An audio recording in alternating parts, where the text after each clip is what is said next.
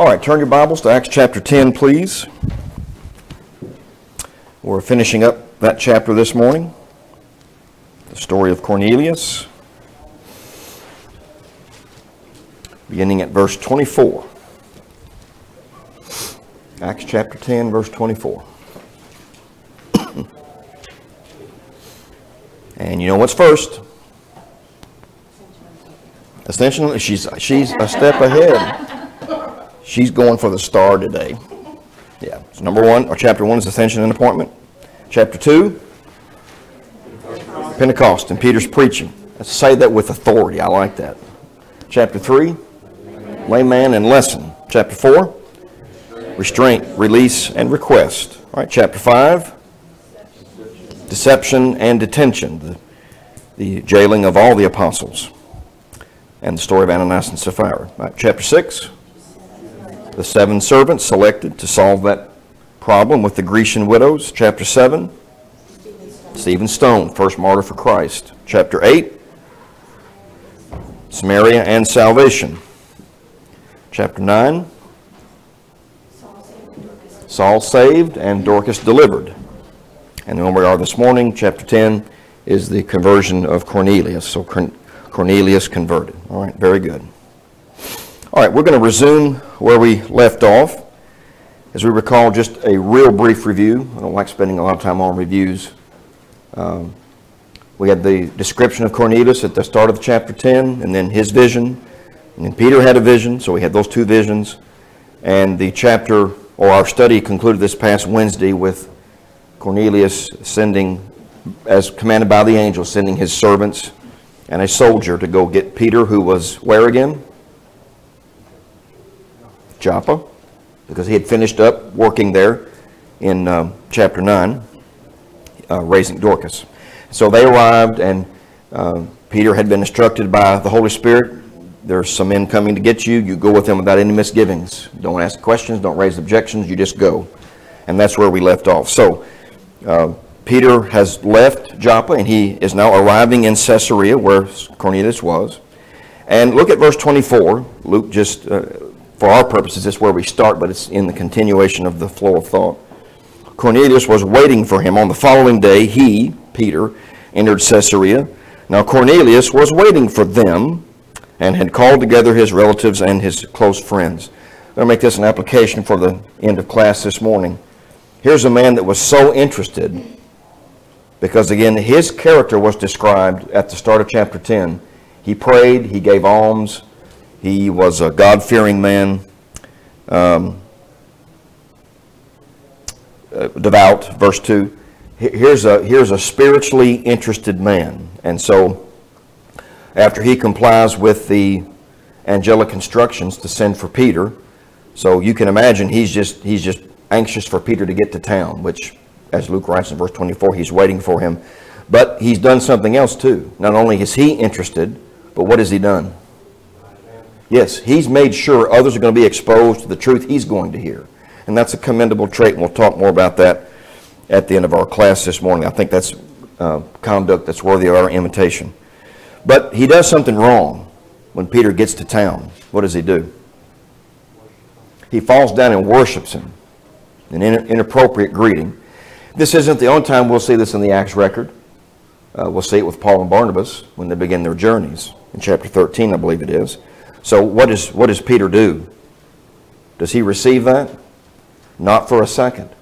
He helps him up. I get the idea from verse 26. Peter raised him up, and he said, "What? Hey, I'm like you. I'm just a man. We only worship the Lord. We don't take part in this." So Peter corrects that. I don't think he really slammed him hard about it, but he just politely and tactfully said, we don't have any of that. Please get up. And then look at verse 27. As he talked with him, he entered, and I think that to mean the house, and he sees all these people that are assembled that Cornelius has invited. I wonder how much Peter was taken back by that. How big of a crowd it was, if the house was full, if the room was full.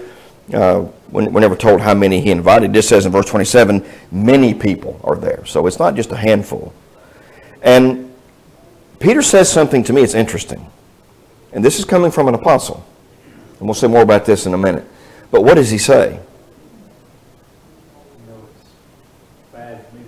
Yes, he says, you yourselves know how unlawful it is for a man who is a Jew to associate or to visit, a man who is a Jew to associate with a foreigner or to visit with him.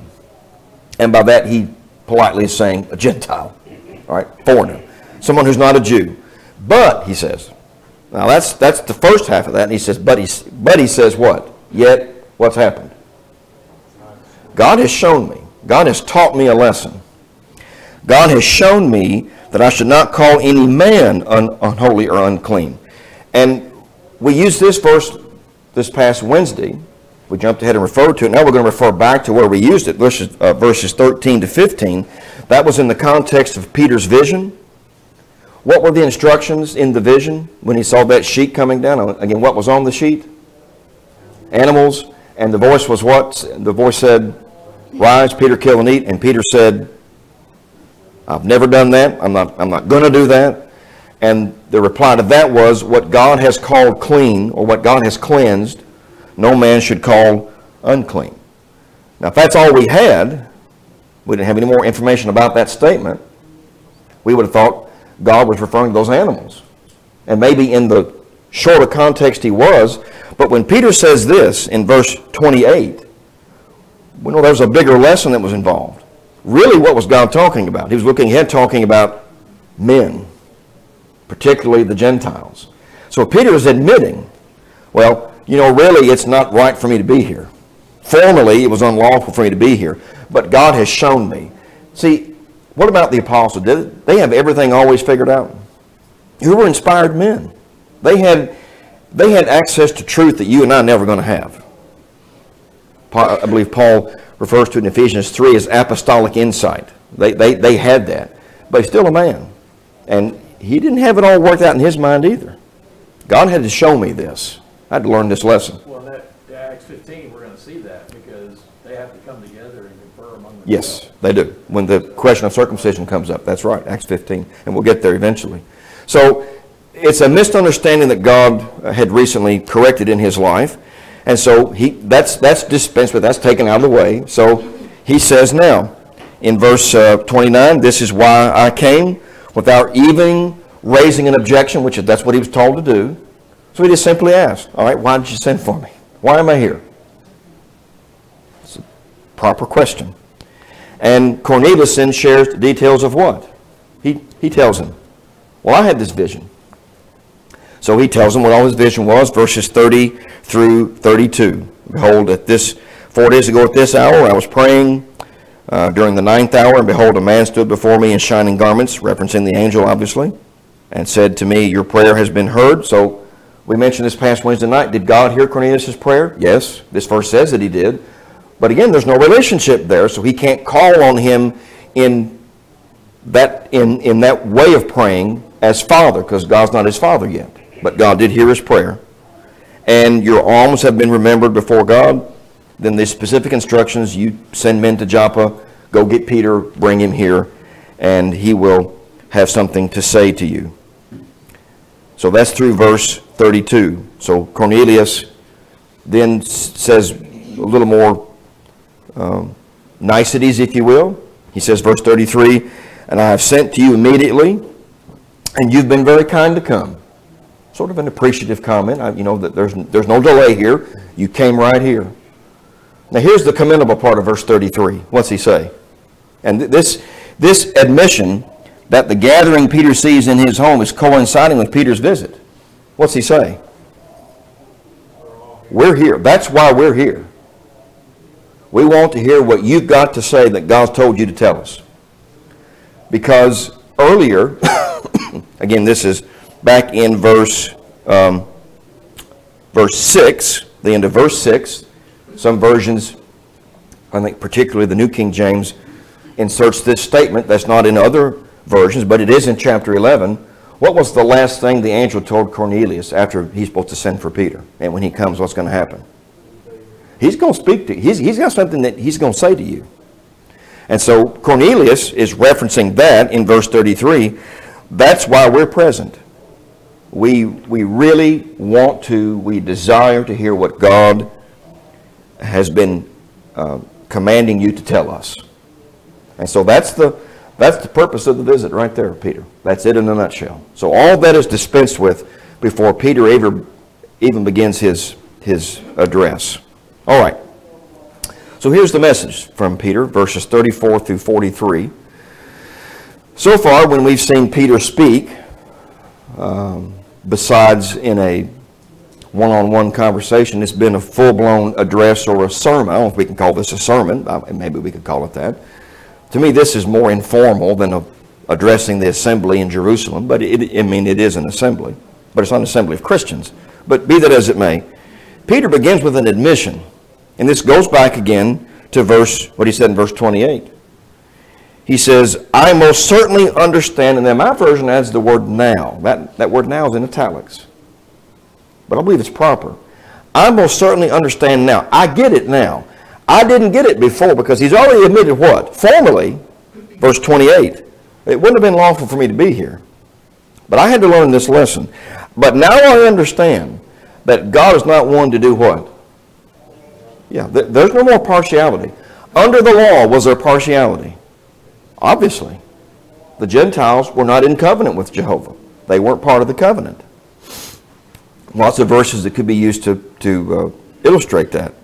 But now Peter says, God doesn't show partiality, but in every nation, the man who fears him and does what is right or works righteousness is what? God will receive him.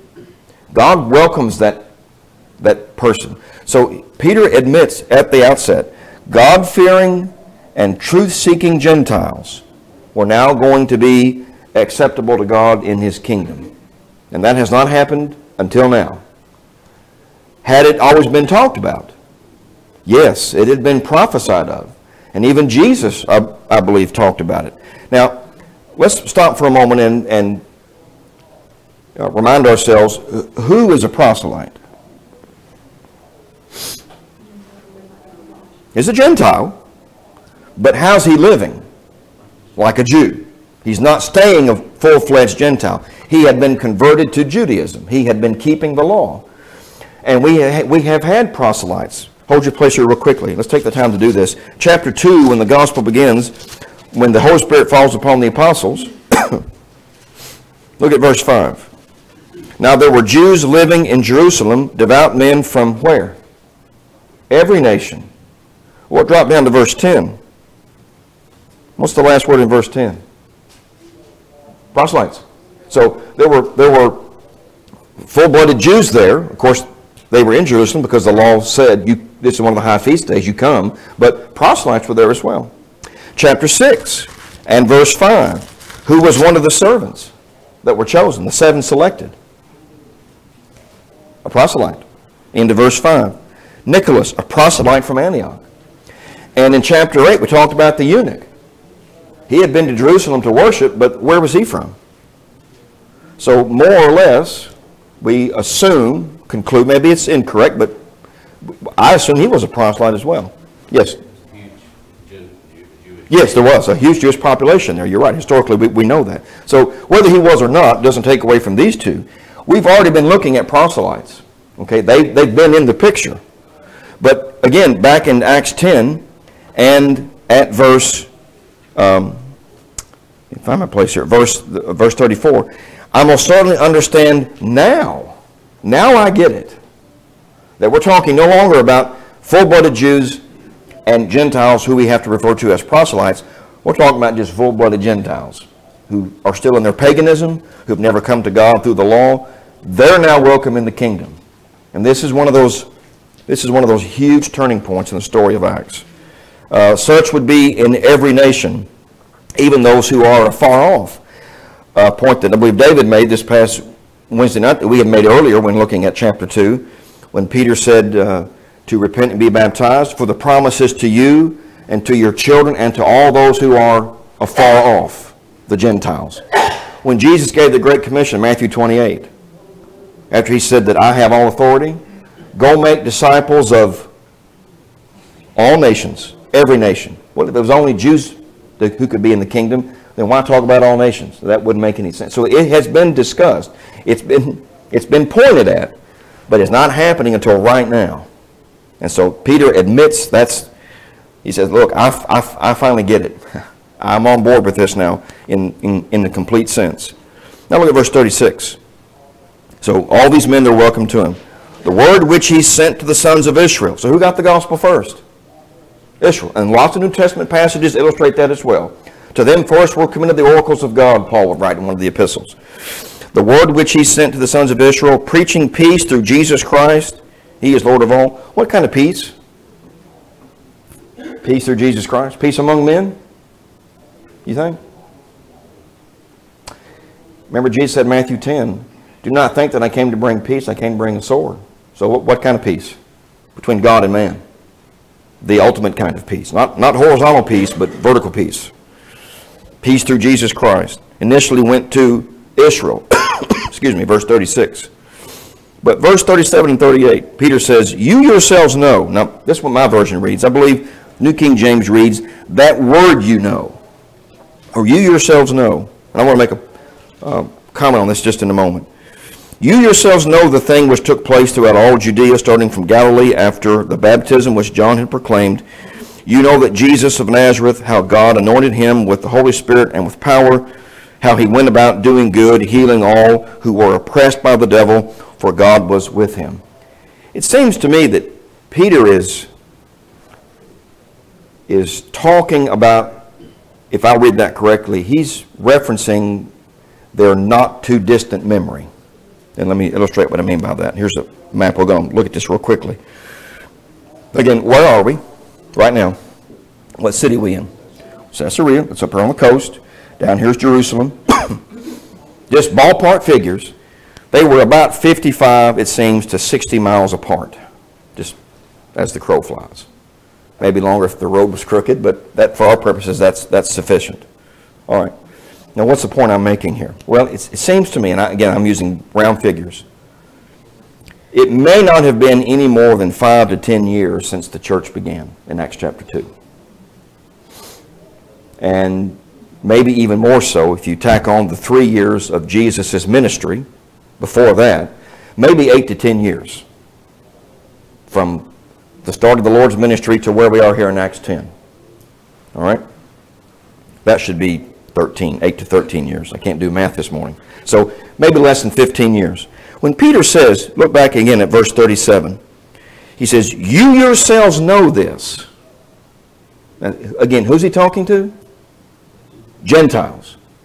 What would have been their religious perspective? Because before now, and before you answer that, before now, when an audience was being addressed, whether it was a large audience like in Acts chapter 2 or small groups, who had they been preaching to? Jews. So what would have been the perspective of the audience? They would have said things that they would recognize. They mentioned the prophets, they mentioned the law, they mentioned David, like in the sermon in Acts 2. So all these things were mentioned, and they went, yeah, I know that name. That makes sense to me. But now these are Gentiles. They've got no point of reference, nothing. So it seems that Peter is referencing not so much their religious past, but things that they would have known just by living in this area in maybe no more than 10, 13, 15 years. I think that's what he's saying. You maybe have heard of these things. All this area is, I don't know what the square mileage is, but I mean, it's not like it's halfway around the world. These would have been events that have been talked about. They would have heard about them. They would have known about them. Is it possible that some in Caesarea on this day could have even heard the Lord preach when he was on the earth? Possible. Can't prove it. But again, it's not like it's halfway around the world. Tanya, your hand was up. Yeah, I just say this is such a great person to start with too, because he was a God-fearing person already. His household was, Yeah. and so people around him would be more receptive, and that's a great way to do it. And sometimes we need to use that and say, Yes. look for the person who you're in, and then Yes. the gospel's represented. Start from where they are Exactly. and go from that perspective. That's a good point. So, Peter states, again, verse 37, that you knew these things. And I'm making a distinction between the previous addresses like chapter 2, chapter 7, chapter 13, which we haven't gotten to yet, But Peter in chapter 2 was preaching to Jews. He referenced multiple passages in the law or the prophets. When Stephen gave his defense in chapter 7, he referenced the prophets, the law. What would that have meant to this group of people? Not much. Maybe a little, but not as much as it meant to them. And when Paul was in Antioch of Pisidia in chapter 13, he gives another Jewish history because he's talking in a synagogue. He's talking to Jews. So Peter, it seems to me, as Tanya mentioned, he's taking a different approach. Jesus traveled all throughout. I feel like John Madden when I do this, you know. He just went through all over everywhere. Traveling, preaching, encountering all sorts of people. And I take this as Peter saying, look, you've heard the stories. You know what happened. Jesus did all these acts or deeds of good. He healed people. He cast out demons. You've heard about these things. And that seems to be his approach.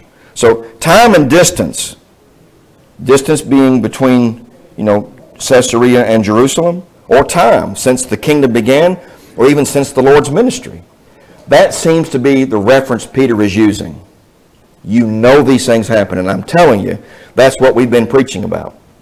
That's behind all that we're speaking about as the witnesses. That seems to be what he's saying, at least to me. So I wanted to emphasize that, take a few minutes and do that this morning before we go any further in Peter's comments. So, verse 39. Now here's some points that we've looked at previously. We are witnesses of all these things. Again, who's the we? The apostles. We are witnesses of all these things. He did both in the land, of the Jews and in Jerusalem. And then what does he say? The last part of verse 39. They killed him. We've heard that before numerous times. They put him to death. What's the next point? Verse 40. Another familiar point. God raised him up. So the Jews killed him, but God raised him up and showed him openly. Very visible. The end of verse 40. And then verse 41, this visibly showing Jesus wasn't seen to everybody. Not everybody saw him, but only to selected witnesses. Verse 41, who were chosen beforehand by God, that is to us, that in us apostles, we apostles, who ate and drank with him after he arose from the dead. So these 3 points are ones that we have seen emphasized in previous addresses in the book of Acts, in sermons, in preaching. We're witnesses. There was this man named Jesus, and you Jews, you killed him, but God raised him up. He has been exalted to God's right hand. All right, so those are familiar points. Again, we've seen that previously. Now verse 42. So after all that was emphasized, here's the work of the witnesses. God has ordered us to preach to the people and to solemnly testify that this is the one who has been appointed by God as judge of the living and the dead. I don't remember, I could be wrong, but I don't think this has been emphasized previously in the book of Acts, him being judge. It will be later on when Paul was in Athens. Look at that familiar verse in Acts 17 and it's verse 31. When he's preaching on Mars Hill. Again, this illustrates the point Tanya made earlier. This address that Paul gave was not like his address in Antioch of Pisidia because he's talking to pagan philosophers who were not believers. So he approached it differently. Remember how he concluded? Verse 30, truly these times of ignorance God overlooked, but now commands all men everywhere to repent, because he has appointed a day on which he will judge the world in righteousness by the man whom he has ordained to be that judge. So that certainly coincides with what Peter says here. So again, that's nothing new. I don't recall an apostle emphasizing Jesus' role or his actions as humanity's judge. Maybe I'm overlooking it, but I don't think they have. But be that as it may, that's emphasized here in this short address to the house of Cornelius. He's the judge of the living and the dead. And then Peter does reference who in verse 43? Prophets.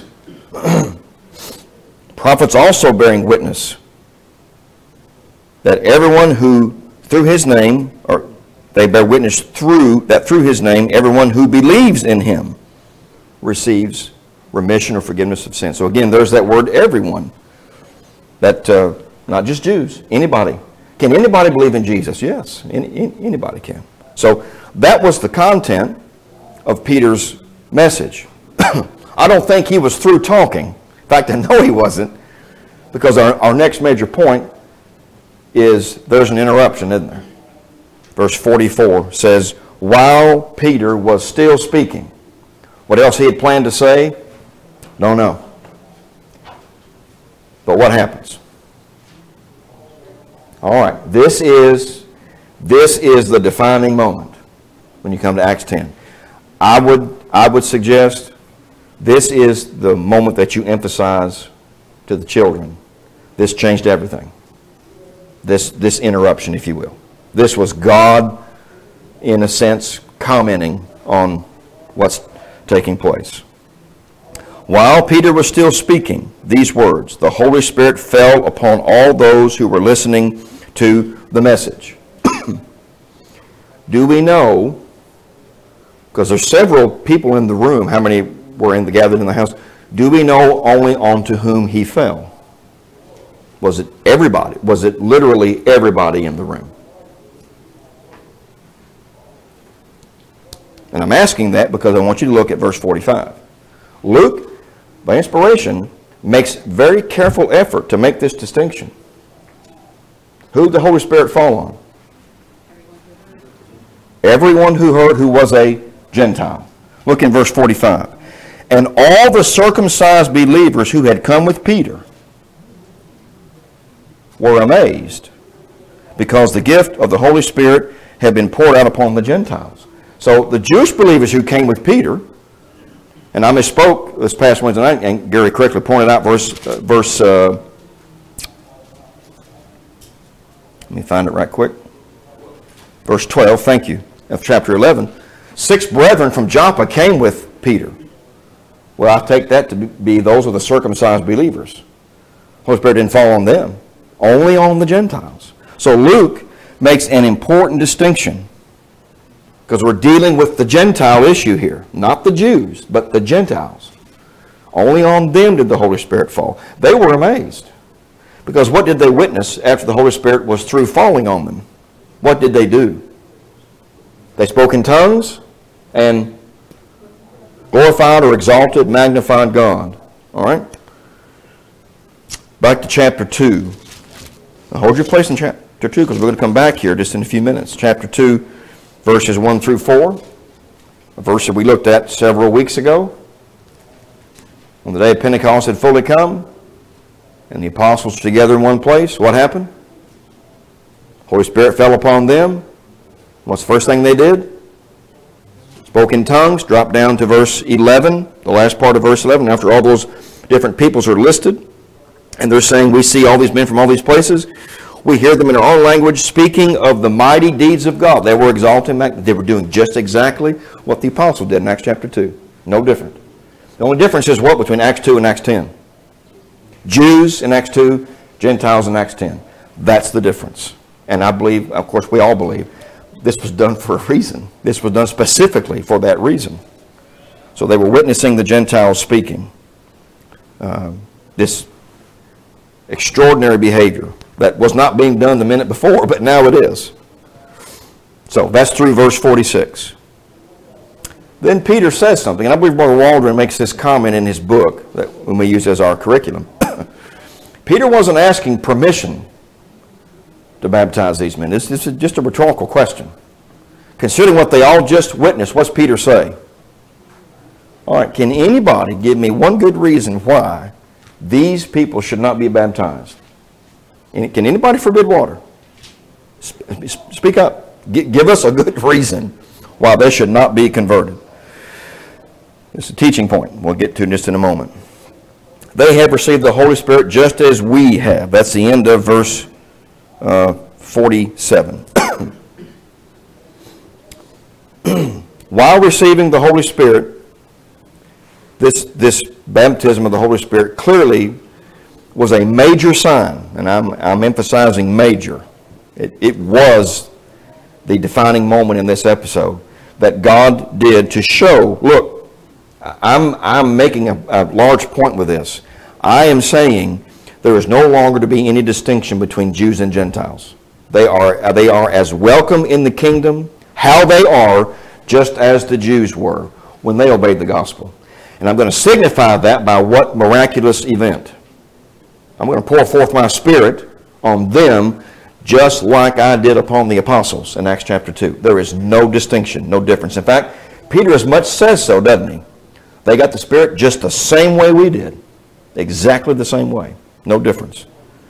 But, that being the case, what did that have to do with these specific Gentiles' salvation? Not one thing. What still had to happen? They had to obey the gospel, just like any other man does. And that needs to be emphasized. So, it had nothing to do with their individual salvation. We talked a little bit about this in Acts chapter 8, when Peter and John were sent to Samaria. Luke wrote that the Holy Spirit had not yet fallen on any of them. They had simply been baptized. So the coming of the Holy Spirit and one's baptism for the remission of sins, they're not the same. They are distinctly different. And why do we have to emphasize that? Well, because what's the major teaching out in the religious world? Oh, it's all connected. No, it's not connected. The Bible doesn't make that connection. They are truly different. And this, to me, is a major text that illustrates that total difference. All right. So, since no one could forbid water, no one had an argument about that, what's Peter do? He commands what?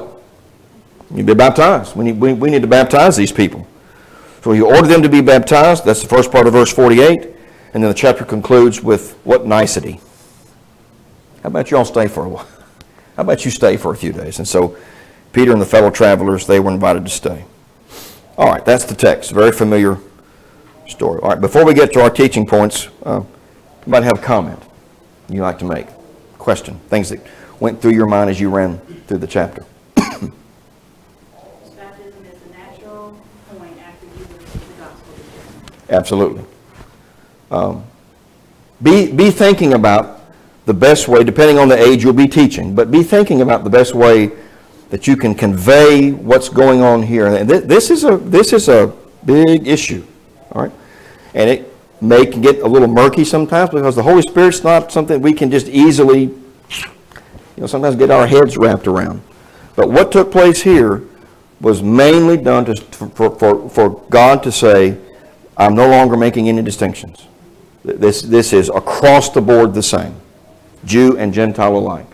And I'm going to show that by giving these uncircumcised Gentiles what I gave the apostles. And they're on equal footing. Now that comes into play in chapter 11, which is the next chapter, when Peter has to defend what he did. And Gary mentioned chapter 15. When we get to that chapter, they have that big debate. When Jews told Gentiles, if you want to be saved, what's got to happen? You've got to be circumcised. So this plays a big part in the early stories of Acts. All right, a couple of teaching points and then some application to look at. Baptism of the Holy Spirit upon Cornelius was unique, and I want to emphasize what I mean by that, because I believe there's actual wording in this chapter and chapter 11 that we'll get to. It had not happened to anybody else since the apostles. And I know that because the day of Pentecost was Peter's only reference. Notice what he says in verse 47. Surely no one can refuse the water for these to be baptized who have received the Holy Spirit just as we did.